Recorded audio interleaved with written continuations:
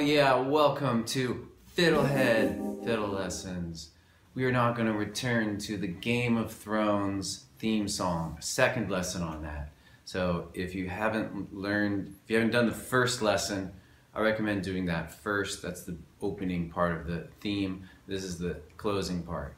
Okay, so I'm going to play the whole thing and then break it down for you note by note. And I want you to listen for how, there's two parts to this. We'll call it the A and the B part. And the A part is very similar to what we learned in the first lesson, but it's an octave higher, okay? So it's just higher sounding. And the second part, B part, is kind of a different melody altogether, okay? So listen for that as we do it.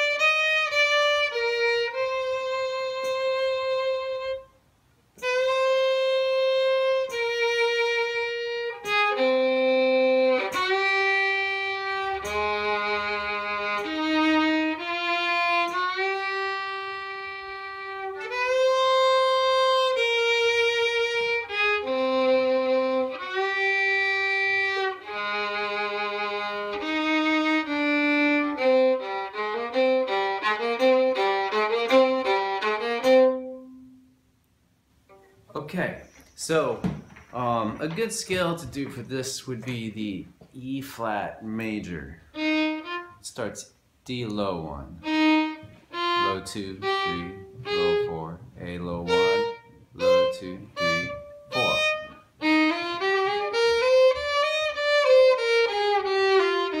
I think in the first video I said A flat major, and I think that's wrong. I think it's E, but they're very similar, the same fingering. So it should help to do the A flat major as well. All right, so I'm gonna just play the first quarter of the A part and then break it down a little bit for you.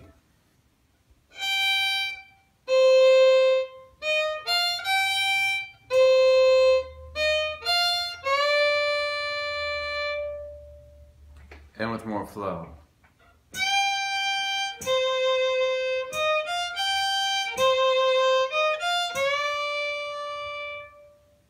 Alright, so it's going to start E low 2 and go to A low 2.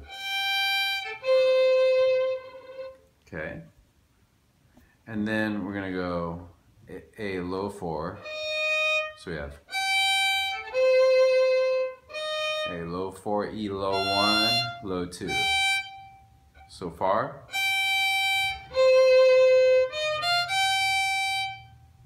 And then we go back to A low 2, and then A low 4, E low 1, A3. So we have.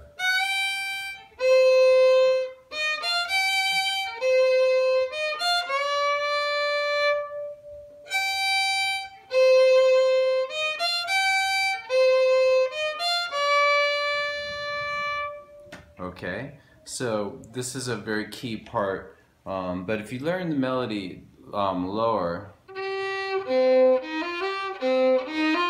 the first lesson, I think it'll be picking it up in this higher octave will be easier. Okay, so let's move on and do the second quarter of the A part.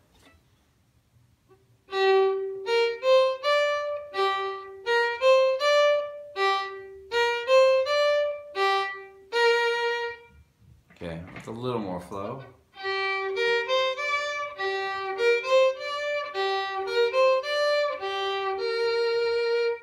Okay, so that starts D3, going to A low 1,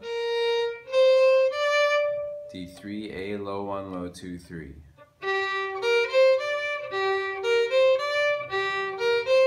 It does that little phrase 3 times in a row.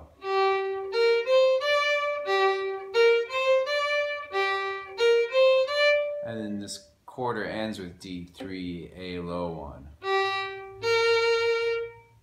Okay, so the whole second quarter again. Sorry.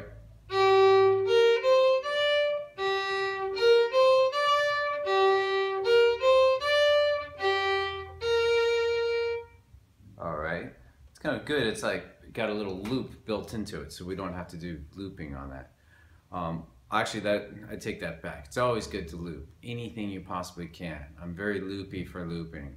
All right, let's try the third quarter of the A part.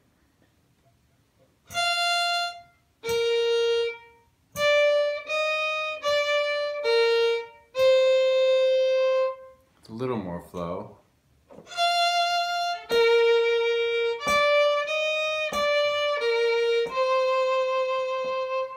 All right, and so that's E low 1 to A low 1.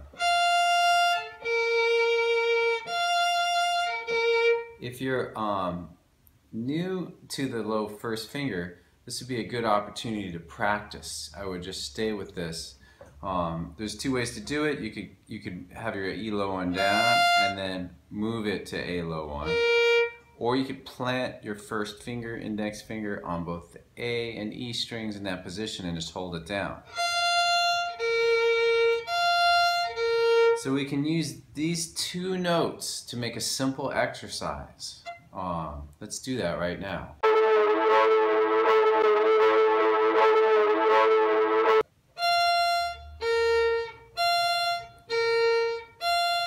That alone you could stay with a long time. You could do it lifting the first, or keeping it down. As a fiddler, you want to be able to do things different ways for more flexibility. Another way you could practice this, a trick I love, is to just add rhythms.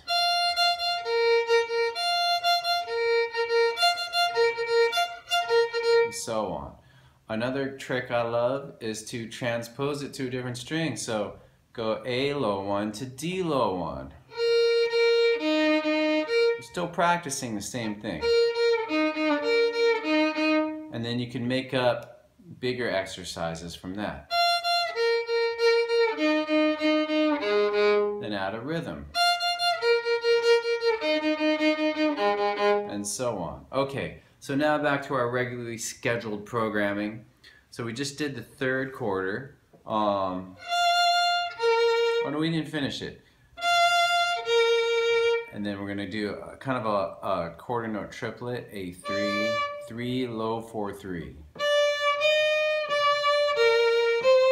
think it's a triplet. 1, 2.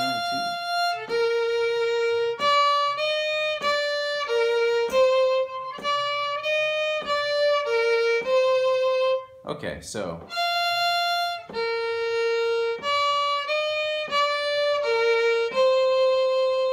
and that's the whole third quarter. Fourth quarter, there is not really a fourth quarter because it's just rest. The melody is kind of not in there. Okay, so good. Let's do the entire A part. If anything is uncertain, then just pause and practice right now, but we're gonna just play through it slowly.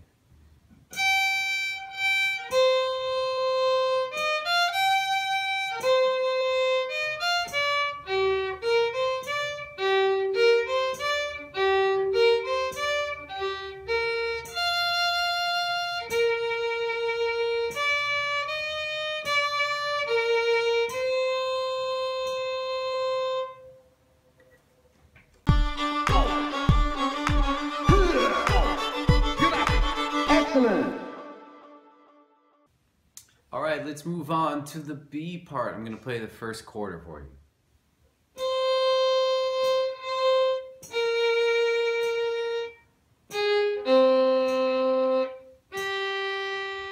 With a little more flow. 2, 3, 1, 2, 3. 2, 3, 1, 2, 3.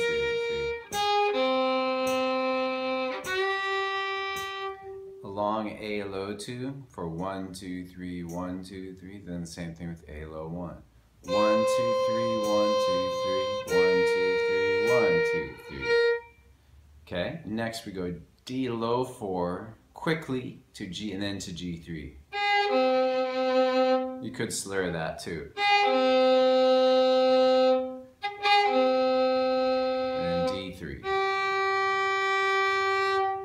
So we have 1, 2, 3, 1.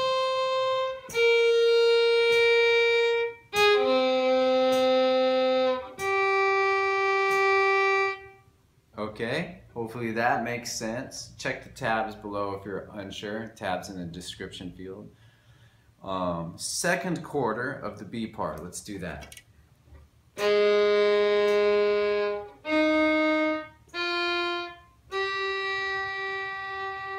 And with more flow. 1, 2, 3, 2, 2, 3. 1, 2, 3. 1, 2, 3. 1, 2. Okay, so it's G low 1 to D low 1 to D low 2, 3. I'll do it again with counting it through it. 1, 2, 3. 1, 2, 3. 1, 2, 3. 1, 2, 3. 1, 2, 3. Okay, let's move on to the third quarter. It's the same as the first. Let's just review it. 1, 2, 3. 1, 2, 3. 1, 2, 3. Okay, now let's do the fourth quarter of the B part.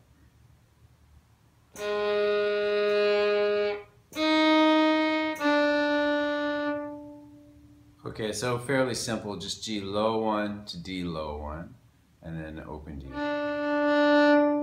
And then the very ending, which I'm calling the outro, is just sort of the main cello and violin riff, alright? So I have it tabbed below as well. I'm just going to play that for you now. Anyway, it'll come as review if you've already done the first lesson.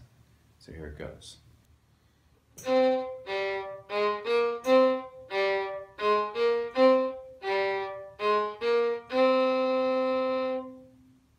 Okay, so that's G3, open, low 2, low 1, low 2.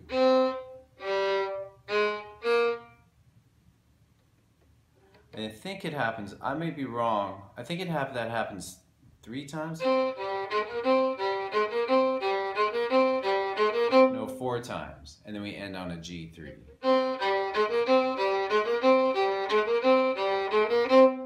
And then give it a nice big thank you, good night. I call this bowing throwaway, in case you're new to FiddleHed. You can also call it the thank you, good night bowing. It's fun, feels good, and it brings out your tone. It's a great thing to do all the time to practice your bringing out nice sound when you play. So that's it for the tune. Glad you made it to the end, and thanks to all those who watched the first one, liked it, and requested this video to be made. So I listened and did it. I can't do all the requests because there's too many, but I try to do ones that a lot of people ask for. So anyway, thanks again. It's been a pleasure teaching you this song and all these songs, and see you next time. Thanks for watching.